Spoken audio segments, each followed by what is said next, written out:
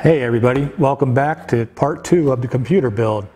I'm all excited and ready to get going. So in this video, I'm going to show you some of the more common tips to help you put all your parts in the right place.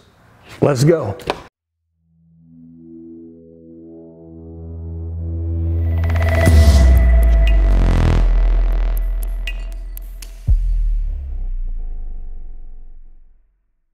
Okay, and step number 1, the first thing I did was get into the case, and I got the owner's manual and saw what the case had to offer.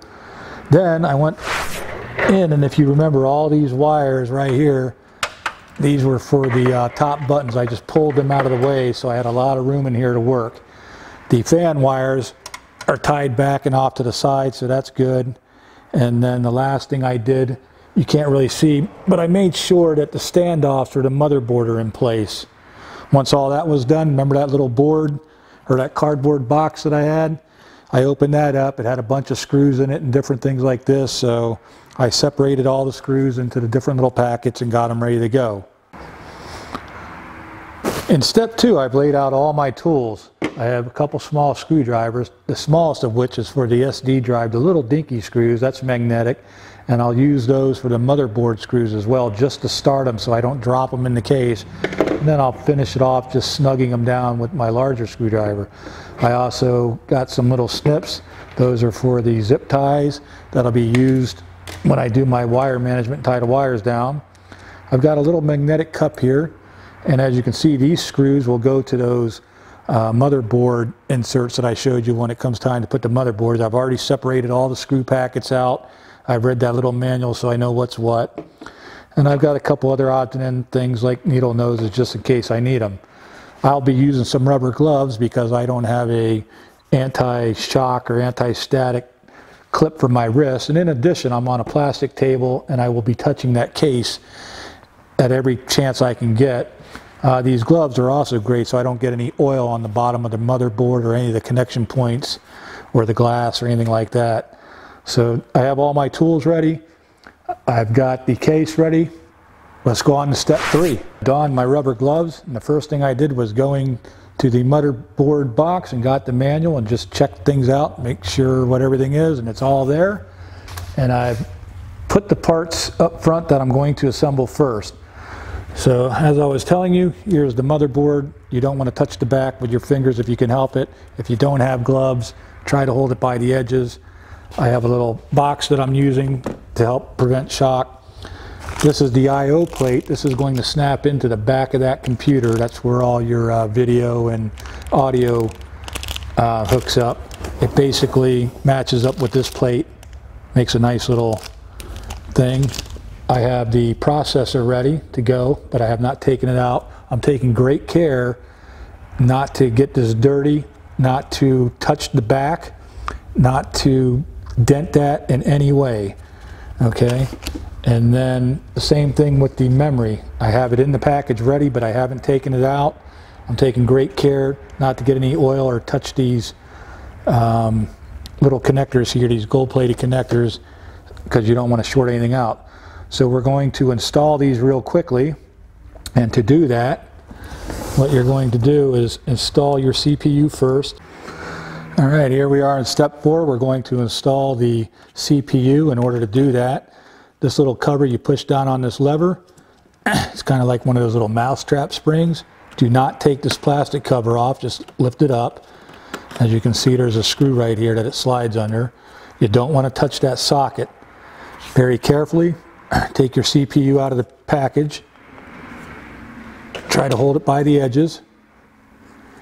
And when you look on your CPU, I don't know if you can see that, but there's a little arrow right there. Okay, so you're going to look on your board here and see where the little arrow is there. And that should match up right with that arrow. You're going to set it down gently, don't drop it. Okay, it's in the slot. Just put one little finger on it and wiggle it just a little bit, but don't mash it down. Gently put this top back over. When the top goes forward by pushing the little mouse thing, it's going to go under that little nut there. Just set it, push it down, and then kind of go off to the side, and that should pop off like it did. And you'll want to save this piece for later, because if you have to mail it back, you'll put the pin side down so your CPU is installed. The next thing we're going to install is the memory, 2 sticks of 16 gigabyte memory. And of course this is going to give me a hard time because I didn't open it all the way up. I read the manual, and my manual says to put my memory in the slot B2 and A2, and looking at the diagram, that's this slot, skip a slot, and this one. You'll take this little, these little holders here. The memory will only fit one way. You have a slot here that matches up on that slot, and this is shorter than this, which you'll see matches up. You'll line these up and put it in.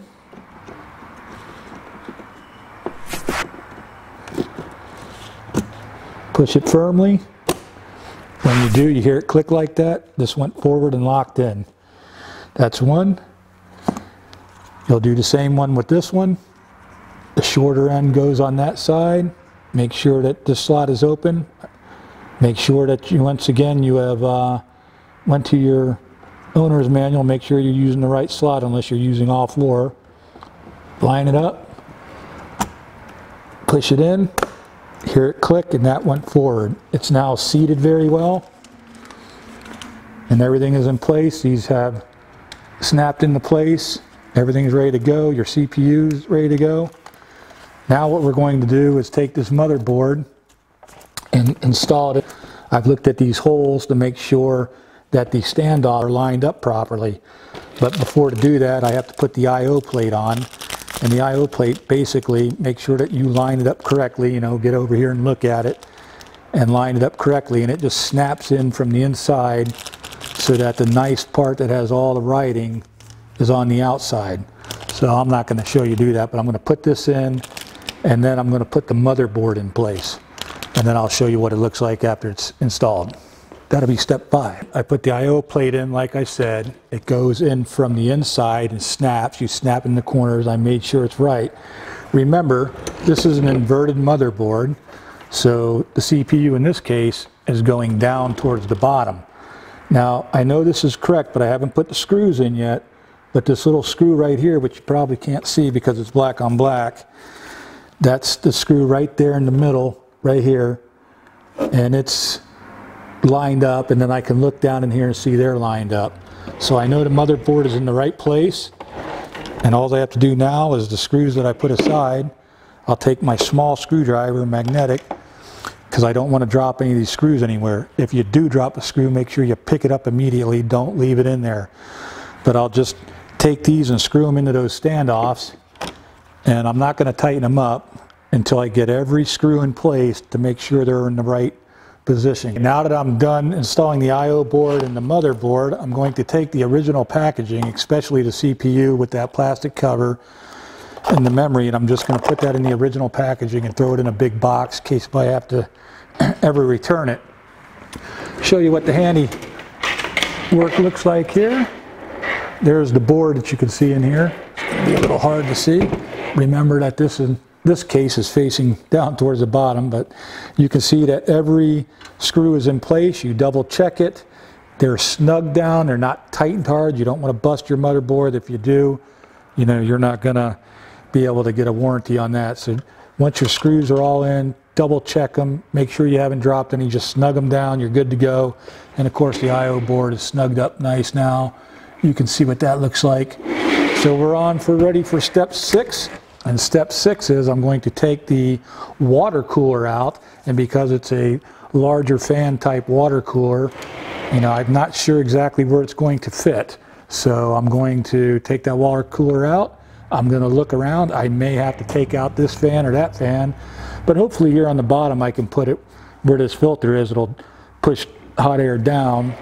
I'll just have to see. So once I get it installed, I'll show you what that looks like, and then I'll show you how to attach it to the CPU. Welcome to step 6. I've taken my fan, I've looked all around the case, I've determined that the fan will go in the bottom. So the air will draw up from the bottom of the case, come out of here through the fans, and then this will connect to the CPU. Now, this cooler is a radiator type cooler. It has 2 fans, These fans will sit just like this. Inside the bag here, there's screws. Those long screws will go through the 4 holes of each fan, through the radiator. This will attach to the CPU. You'll notice I haven't taken off this protective cover yet. That's because it has a thermal paste that when I set this on the CPU, I'll take this off. Make sure you take it off. If you don't, it'll burn up and be bad. But that'll make a bond between this little pump, and this is where the water's circulating through to get the heat off of the CPU. So in order to attach that to the CPU, you'll need these little brackets that are included. And I'm going to show you what this looks like once I get it in place, but I'm not going to bore you putting it all together. But basically what happens is one of these brackets goes in the back of the motherboard, and if you noticed in the case, it had a cutout in the case, so you could slip this through the back and hold it on, then you put the little screws in so it clamps this to the CPU. So this is coming from the back of the case behind the CPU, and this is going over this, clamping this tight to the CPU, and that's how it'll be installed. So let me install it, and the only thing left to do will be to take the power wire and hook up the fans, and then hook up the power wire to the little pump itself. So it looks like a lot of work, but it won't take long. This is actually pre-made and sealed, so it's a water-cooled unit so that it's not dripping all over, and it's ready to go. We are now done with step 6, so you can see that the cooler is in place. The fans will be drawing up air from the bottom through that filter. So we've installed the 8 screws to mount the fans to the radiator. Then on the bottom there's 8 little screws that mount the radiator to the case. The 2 wires that come off of the fans are in the back, and they're tucked through the back, and then there's also a USB cable that goes out to the other side, and that hooks to a USB header on the motherboard. So just to show you what this looks like, you'll notice this is upside down. That's the way it's supposed to be on this particular case because it's inverted.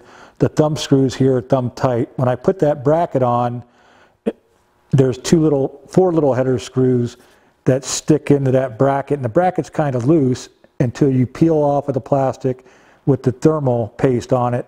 And when you put this little bracket on with the thumb screws, then that draws it tight. So let's just look at the back real quick and show you what that looks like. These are the wires coming through. So the one wire running here is the wire that is going to the USB. So that's this wire here, tucked out of the way for right now. And then these wires are the leftover wires on that splitter that came with it, going to the 2 fan wires. This wire will go to the power supply, which will be step 7, which we'll hook up next. Now this is a modular power supply. One of the reasons when I was telling you earlier, it was on sale, and I got it for the same price as the other one, which is good. What modular means is every plug comes in this bag here, so they all just plug in versus, you know, the other kind that they're all hardwired in and you got to fight with them. So to install this, all they have to do is slide it up here in the attic up here. This will be facing out, this part here be facing out. That's where your normal AC plug will go into. Put in a couple thumb screws, which are right here at the top of this case. 4 thumb screws, and then all they have to do is start plugging stuff in. So I will install it real quickly and then get the wires hanging out, and I'll show you what that looks like. Our power supply is now installed, so we're done with step 7. Just to show you what it looks like, make sure that it is facing up. The fan is down in this direction down here. It's pulling air up this way. It's exhausting it from the back. So it's taking hot air that's rising, coming out the back, which is good. The 4 thumb screws that I originally showed you, these were holding this little plate on. They were on the outside 4 holes. So that's what all these extra little screws were for that come in your case. When you take those thumb screws out, you put your power supply in place. You now use the thumb screw to make sure this bracket is screwed onto the power supply. Then you use 4 new screws out of those extras and screw the bracket to the case. It's ready to go. So once again, being modular, if this was not modular, I would have a bunch of cables hanging out here. But since this is modular, I'm able to take this plastic piece off and just, whichever way it's sat on, to remember everything is like that. You pull it off real hard. Yeah, these clip in there. And now I'll go through the bag of the modular plugs, and depending what I need, you know, obviously I'll need the 24-pin power, I'll need the one for the fan, I'll need 1, 2, 3 for the drives, actually just 2 for the drives, one for the hard drive, one for the SSD drive, because the other 2 drives, which is going to be step 8, are the M.2, the NVMe drives, and I'm going to put those in right now, and that's going to be step 8. For this next step, you're going to have to go back to your motherboard and get this little packet out. And what this is there's 2 little standoffs and 2 little dinky screws. I don't know if you can see those real good, but this is what you're going to use to connect your your NVMe cards to the board with. And what happens is, if you look at this small slot right here, it can only go in the card one way, or in this slot right here one way. And like the other memory cards, one side is bigger than the other, so you'll line up the small side and the pin and slide it in there. Now if you look at that, okay, it kind of looks like a little springboard. It's like this. That's what that small little standoff is for, like you used on your water cooler, you know, bracket. So you're going to just press this. You're not going to hurt nothing. You see where that goes right there? Down there? That's where that little standoff is going to go. And then you're going to put the screw through here into that standoff to hold that chip down. So there's one here, and there's one, where did the other one go? Over here, way up here. So I'll install both of these. I want to lay the computer down. I'll show you what it looks like after they're installed. But I want to lay it down so if I drop any of those small screws or the standoffs, I can find them. And there you have it. We have both NVMe drives installed. They're ready to go. So step 9, I'm just going to show you real quick. Actually, I can't show you the whole thing. But step 9 is going to be finding the proper slot for your hard drives and then wiring up your computer. So in this particular case, I have an SSD solid state drive. This fits into one of these slots. You just pick which one you want. Doesn't matter. Your computer may have a quick slot like this, or you may have to put little screws in these slots to hold it. But you know, I'm just going to put one in here, and that's how that goes in. If I want to take it out, I just pop that. The backup drive that I'm going to use is the same thing. If you notice, that's where the connection goes here. Backup drive, I can pick either bay. You know, once again, if you don't have a quick bay, you would have little screws to install it or shove it in there. This one has these little tabs. I push it in. I just make sure that it's enough that where it's sticking out that I can get to the connections. Now, for a little tip on your wires, you may want to go to your motherboard and look for this piece right here. Hope you can see that. But it's a little like adapter, and what that's for is all these wires. Remember these? These came from your case. They're the buttons up front to do the fans. All these small little wires like this, they're really a pain in the butt to plug in. I think there's like 4 or 5 of them. See them all right there? Okay. What that adapter is you can sit out here, plug them all into this little adapter, and stick that once on the board instead of having to fish every little wire. So that helps you a lot. And now it's just a matter of wiring everything up. You know, you need to go to your motherboard manual and make sure, you know, you'll be putting these wires back through that way. Make sure that you know which plug goes where. And the same thing with the drive. You'll get the connector from your power supply, whether it's a module and it's, you know, a separate piece, or it's plugged hardwire into the back, but you'll get those connectors and you pull them out. So I'll need 2 SATA connectors, one for this drive, one for the backup drive. I'll need the power cable. I'll need the connector that goes to the cooling fan. And I think when we do the graphic card later, it has its own power. But there may be some other wires. Check your motherboard to see what else you need.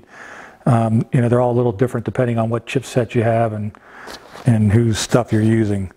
So when I get done wiring this, I'm not going to wire manage it, you know, meaning strapping everything up, making it look nice. I'll just show you what I got, everything hooked up, and then we'll move on to the next step, which will be putting in the graphic card. I'm basically done with step 9 now. All I have left to do is to tie up a couple cables. But I did want to point some things out. I have 2 cables here. This is the power cable that goes to the 2 terabyte backup drive. I'm not connecting that yet because when I boot Windows up, I want it to recognize the 2 NVMe drives and then recognize the solid state drive, and then we're going to put this up and configure it as an external drive like a backup. The other cable I didn't hook up is this USB 2 regular USB cable. This is part of the USB ports on top. What I opted to do is that water cooler has a USB connection that goes to the motherboard that needs that one connector. So I don't need these USB at top. This will just hang here. I'll tuck it away. But now that cooler, since I ran that USB cord, you don't have to use that when you hook the cooler up. But I used it so I can get in the program and change the light to match the other lights or whatever, and monitor the temperatures and that kind of thing. I'll probably just set it once and that'll be it. This will just get tucked away, this USB.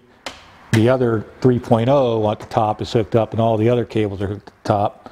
And then this SATA power will get hooked up after I can load up Windows. And then all I got to do is just, you know, wire tie these management and put the cover on and we're done with that. All right, in preparation for my card, I took out 2 of these slots here. They're basically just thumb screws on the top. They pull right out. And if you'll notice, they're the 2 directly below the PCIe slot. The card is going to go in that slot, and the hookups are going to go that way, obviously. But there's also a little rocker arm down here. The reason that's there, it's like the memory. Once your card's in, that's going to click up. So when you put it in, you'll hear it. And this is the 1060 card. You know, wear your gloves. Don't short it out. In my application, because I have the inverted case, this back plate's going to face up. It has a guard here, and just like the memory, it's a long strip. You'll see a short end and a longer end. Just make sure you line that up. Now I'm going to walk around this way because I can get a better view to make sure I'm in the slot there. So we'll just line that up in the slot. There you go. I pushed it in. I heard that little thing down there click. And now all we'll do is I'll run a cable for the power. Just check your manual, and that's how easy it is to put that card in. All you have to do now is go back, and the 2 thumb screws that you took out from those protectors, just put those thumb screws back in the 2 little holes up here at the top of the card, and that'll keep this card pretty steady because it's heavy. And that's really much all there is to it. Your fans, like I said, will probably be facing up. Now my card is installed. I've gone through and checked the different connections. I ran the cable. There's 2 different little connectors. They only fit one way, and that goes back to the power supply. Tried to tuck these in the back here to make them look a little nicer. I'll do more of that when I wire manage, but all in all, it doesn't look too bad. One last thing, which I almost forgot, and I just happened to see. Peel off the film. So there's some film here, some film over there. There's some film on the cooler that I didn't peel off. So once you have all that peeled off, we can hook everything up, which I'll get right back to with you, and we will see if she's going to light up. Everything is hooked up. I've ran a power cord, but I haven't turned it on. I've put the monitor over there. I've connected it to the HDMI port on the graphic card, not on the motherboard.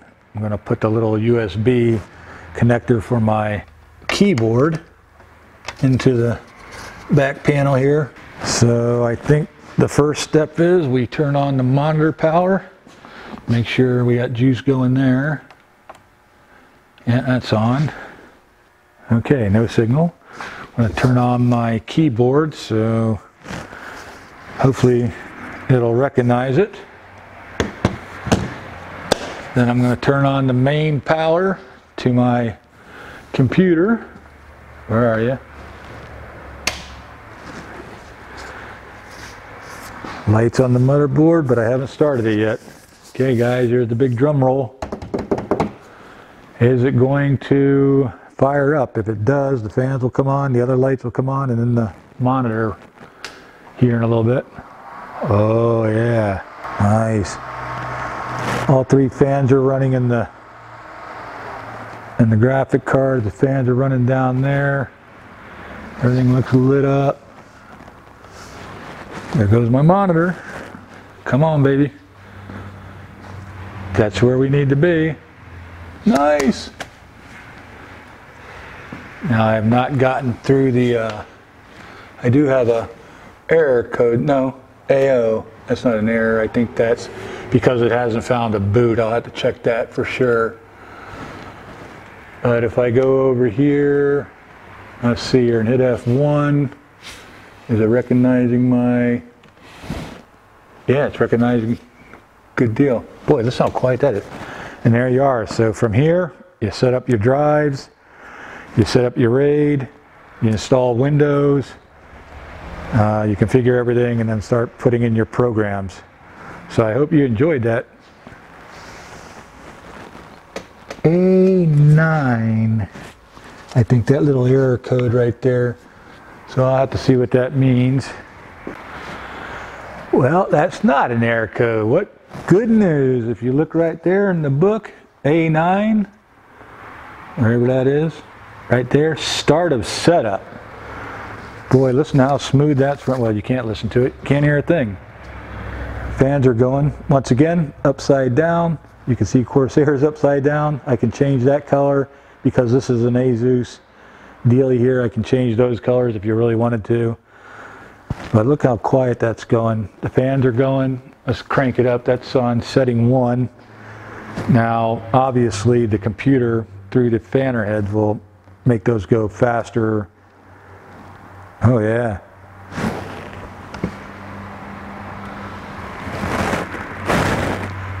Oh, that was as high as it goes right there. That other setting was the second highest setting.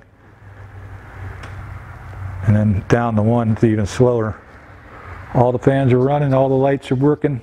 Good job. Hey everybody, thank you so much for watching my videos. I really hope you enjoyed them. If you have a comment or a question, leave it in the comments section below. I'll be glad to answer it as soon as I can, or maybe one of my subs will. But remember, please hit that subscribe button that's going to pop up, and YouTube is going to put more videos for you to watch over here. So enjoy yourself, grab the popcorn, and just remember, we really appreciate you being part of our family and subscribing to our channel. All the support you give us has been wonderful. So have a great day, and we'll see you on the next video.